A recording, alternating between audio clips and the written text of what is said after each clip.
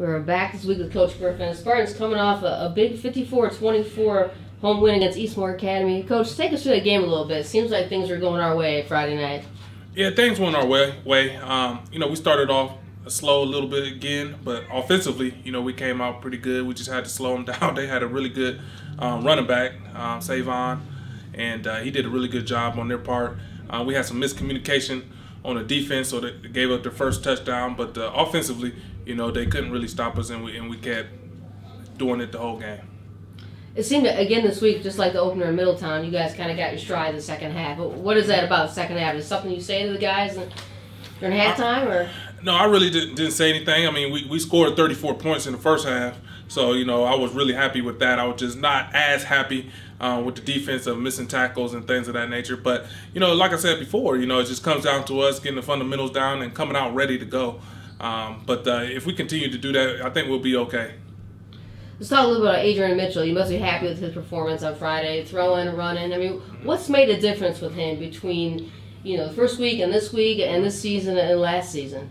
Well, Adrian's doing a good job really in the run game. He's making the right reads on the run game, and it's leaving him wide open. And he's, like I said before, with his speed training in the summer and his strength training, he's got a lot stronger, faster, and stronger. So, if he continues to do that, he's going to have a heck of a season rushing the ball. And then passing, really the play action with the run game is really helping them out. So, if the defense don't adjust, we have to keep running the same plays that we've been doing, and we're doing a great job going back to the scrimmages.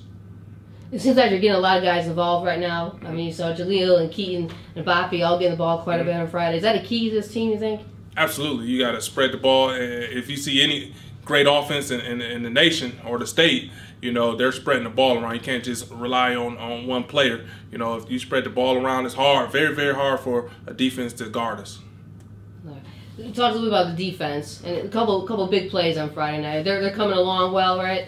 Yes, the defense is playing really good. Like I said, they was one of the fastest teams that we played. Eastmoor Academy was one of the fastest teams, and they were really quick.